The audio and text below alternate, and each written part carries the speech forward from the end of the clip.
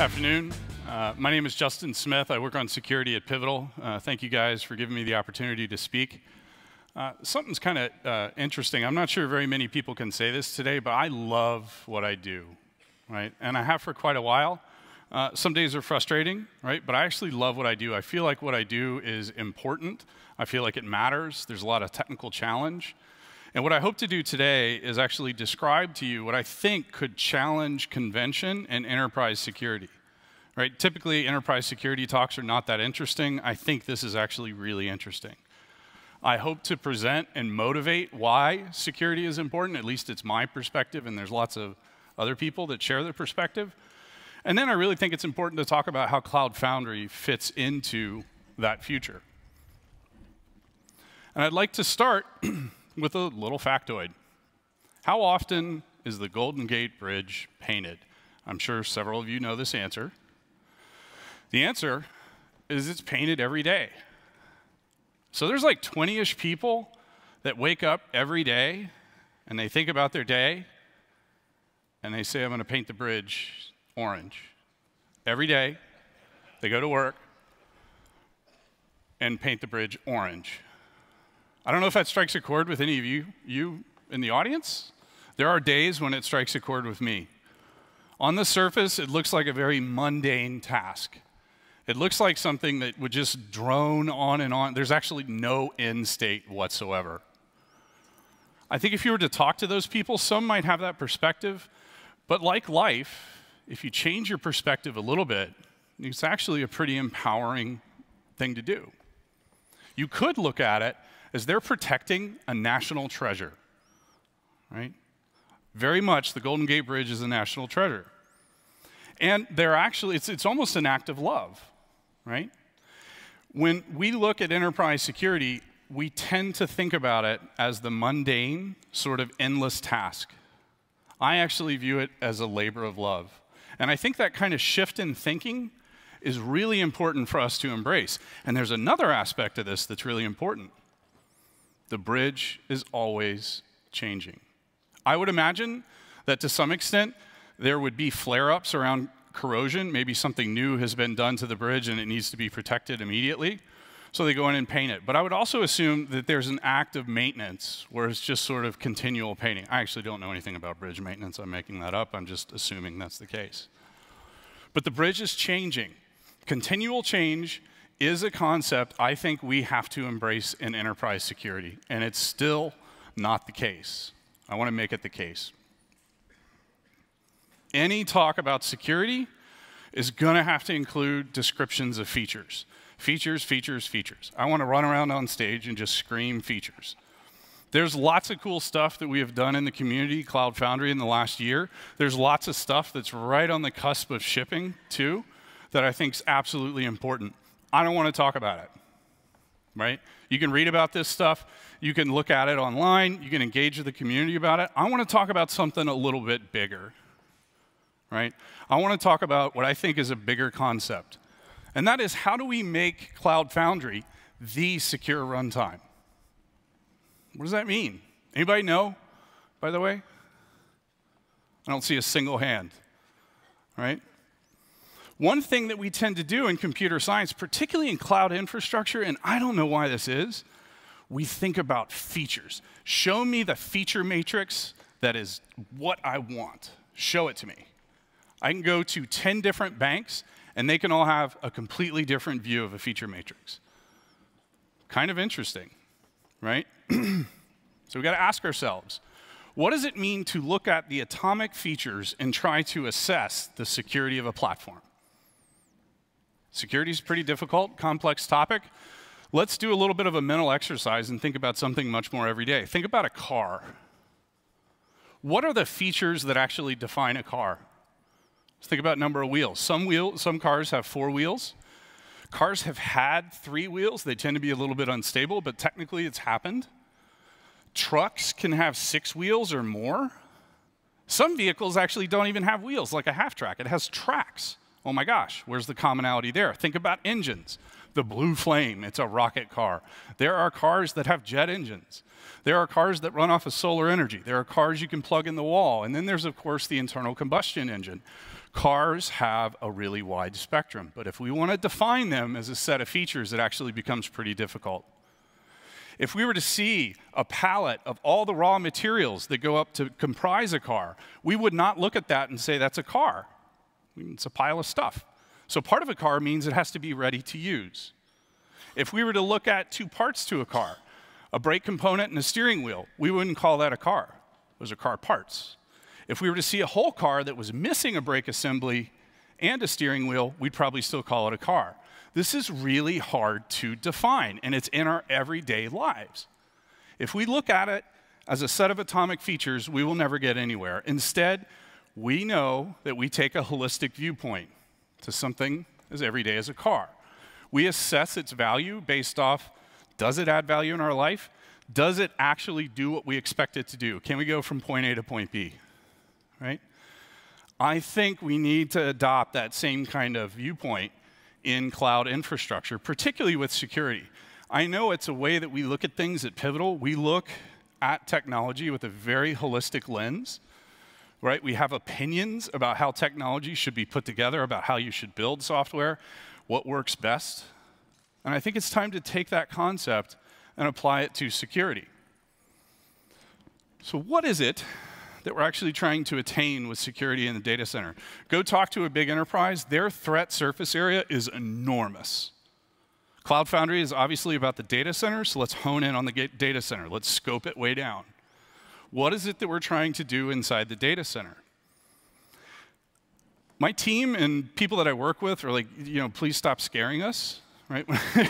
when I go talk about stuff. But you can look on the news or look at Norse Corp and see basically active attacks that are happening all over the world, right? And if you think about it too much, you can actually get paralyzed by it.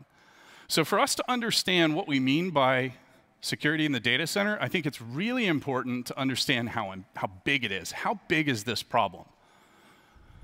I'm jaded, right? I work for a software vendor. At some point, I'm trying to sell you software. Don't take my word for it. Look at somebody else. Look at a very serious professional whose job it is to protect the US. Every year, has anybody heard of the Worldwide Threat Assessment? It's a pretty interesting document. You can go find it online. The intelligence community every year puts together a worldwide threat assessment, and they publish it, and they actually present it to the Senate. The Director of National Intelligence aggregates all this information and presents it to the Senate. It's a very US-centric document, but I think the concepts in there apply globally, right? This is really interesting. Look at the 2007 report. What happens? There's a bunch of stuff in there that we would expect just from watching the news. There's not really a mention of cyber attacks or cyber warfare. Something has changed. 2013, 14, and 15, there's been a tidal shift, like nothing I have seen before in my career. This is the table of contents to the 2015 Worldwide Threat Assessment. The order is not an accident. Look at this list. Mass destruction, proliferation. Are you serious? We all identify with that. But cyber attacks, they're number one. How does that work? And if you read that first section, if you look at it really carefully, they're not talking about massive attacks on infrastructure, right? They actually call out, we're less worried about an Armageddon-style attack. We're more worried about a bunch of low to moderate attacks against a bunch of companies, and it just devastates the economy. It's number one, death by 1,000 paper cuts. I believe the work that we do matters, right? It matters to our customers, it matters to our shareholders, and quite frankly, it matters globally. Make no mistake. And the other thing that's interesting about this is corporations are listed. Literally, corporations, the assets of corporations are listed on the first page of the Worldwide Threat Assessment. By the way, if you work at one of these companies, particularly one of the ones that's listed, you know that you're on the first page. This is not a surprise, right? And by the way, if you work at one of those organizations, it's a really intimidating thing because there's no one to call if you get attacked. I've been through those types of situations. They are not fun. There's no one to call. There's no 1-800-GHOSTBUSTERS. You're pretty much on your own. This is serious. So in the 2015 report, there's basically 4 companies that are listed. There may be a couple more. 2 of them are on the first page. Interesting metric for Cloud Foundry. Both of the companies that are listed on the first page have suffered a terrible breach or breaches. Post-breach, both of them use Cloud Foundry. I don't think that's an accident. There's a reason there. It's not about individual features, it's about something bigger than that. What we want out of Cloud Foundry is for it to be resilient against attacks. It's not that attacks won't happen. You want to be able to survive attacks, give a little bit, and then go back to normal state. That's the concept. That's what you want from a security point of view in your cloud software. And so to understand how to be resilient, you have to think about what the threat is. What's the shape of the threat that we're trying to resist, right? And if you go to an enterprise security team and you say, what are you most worried about inside the data center? They'll say a lot of stuff. But there is one type of threat that will absolutely terrify them. Bunch of names for it. Sometimes called a worm, sometimes called a malware. Of late, it's been sort of sensationalized with this label of Advanced Persistent Threat, or APT. This is a really funky thing. It's usually initiated by nation states, but it doesn't have to be. It finds its way into into a data center. It worms around to different servers. It observes either stuff that's happening on a server or stuff that's happening locally, or on the network. It collects information, bounces around, and then does an exfiltration. It's a big deal. Anybody heard of this kind of thing before? Yeah, a little bit. Now, the latest vogue is for these types of attacks to ransom data, right? So they'll actually take a key and just encrypt a bunch of data if it hasn't been backed up, and then you got to pay them to get the decrypting key. That's a lot of fun, right? So no exfiltration, we'll just take all the data and protect it. That's basically one of the threats, and I think it's a huge threat. It's not the only one, but it's a big one. So what do these things look like? What do they require to thrive and survive? Well, you can look at lots of data that's out on the internet about how these things work, right? There's lots of breach reports. 2015, there's a Verizon data breach report that's really fascinating reading if you're a person like me, right? I've read a bunch of these things, and I think there's some common denominators. I think there's really 3 things that are sort of consistent across a bunch of different types of breaches. One of them is vulnerable or misconfigured software. This is almost a must-have, right? Patched software is rare in the enterprise. It seems like it should be basic. It seems like it should be done. It's actually not. Vulnerable or misconfigured software is an absolutely essential component to these types of attacks. Another one is time. These types of attacks require a non-trivial amount of time. They require time to gather the information that they need or that they want, right, to pogo stick around and do damage, which is sort of essential. It's sort of obvious, but it's a really important dimension. And then the third one is leaked credentials. Now, at times in my career, I have gone on this warpath to try to get rid of usernames and passwords, and I failed miserably. I think they're kind of just here to stay, right? So credentials in this sense are not so much about usernames and passwords for human beings, like carbon-based life forms. They're actually credentials for silicon-based life forms. So I'm kind of such a loser about computer science, I anthropomorphize processes, sorry, right? But process identity, things like what's my username and password to connect to a database or a Redis service, right? When those things leak, really bad things happen, right? These, I think, are 3 essential components. There's more, but this is a pretty important list. If malware were a weed and the data center was a plot of land, it would look like this. It is like this pastoral setting where there's abundant sunshine, there's abundant soil, and there's very clearly water somewhere, right? And so if you're a malware author, you're like a malware farmer, a weed farmer. You can just sprinkle your stuff around and it's going to take root. Not hard.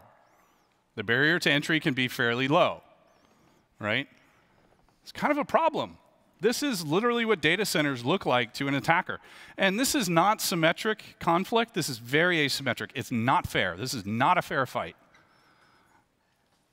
So what's the software industry done to try to deal with this? Well, we're the ones, the software people, the professionals, I am partly to blame for this, have built such sucky software that it resists change at all costs. Right? Look at router, firewall configurations. Go to a big company and say, how many firewall rules do you have there? Oh, we've got a lot, and nobody wants to touch it. Right? How often do you rotate your TLS credentials? Oh God, no. No. Not going to do it. Right? These are things that we just tend to avoid. We've built software like that, and we've created this pastoral scene. It's a real problem. So what's the software vendor's answer? More software. We created the problem, and we're going to solve the problem with what I believe is a very flawed set of assumptions. And this is what we do. This is the state of the art today. We're going to put monitors in place to make sure weeds aren't growing. No, change that. We're going to look for weeds that are growing. So we pay vendors money, little bags of money, or sometimes big bags of money, to watch for certain things going on inside the data center. This is really goofy to me. And then there's some vendor that gets the golden ticket because somebody's got to monitor the monitors, and you pay them a lot more money because they have to monitor all this other stuff that's going on. And they may use machine learning. Ooh, wow, cool, right? Now, I'm not saying all monitoring is bad. I'm just saying the premise is kind of weird to me. I don't accept this. I do not accept this concept.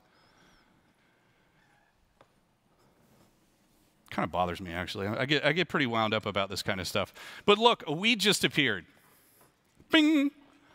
And one of the flags went up by a monitor. Notice the monitor didn't fix the problem. It didn't go pull the weed. It just sent up a flag. So if you're in the enterprise and you have all these, you've got to deal with a massive number of notifications. So you buy more software to figure out how to deal with the notifications. This is a never-ending cycle. There's a reason security teams inside of enterprises are grumpy, right? They really are. They've not had good tools, and they've been in a losing battle. If you go back to the bridge painting metaphor, it's like waking up every day saying, what are you going to do? I'm going to paint the bridge orange. That's kind of what it feels like to be in an enterprise security team, right? Software resists change that we sell to enterprises, so the culture naturally resists change. This is a buyer-seller, socio-techno sort of system, right? And so we have grumpy people that don't want to change. And I don't blame them. If I was in their shoes, I'd be exactly the same way. So what do? Current approach is not working. I assert we should try something quite different. What is that? Well, let's shift our perspective. Painting the bridge doesn't have to be about I'm painting the bridge every day orange. It can be about something different, right? And what does that look like? Let's challenge conventional thinking. There's software today that you can buy that will help you figure out which patches you can apply because it's based on the assumption that you can never patch everything. So let's throw that out. What if you could patch everything reliably with zero downtime with the push of a button? Strike a chord with anybody? This is a big part of Cloud Foundry. We can do this. We're opinionated. We have the operating system. We also have the web server. We have the application container. We have the whole stack. We monitor that thing at Pivotal, right? And other people do as well. Patch it. When you get a patch, please deploy it inside your data center.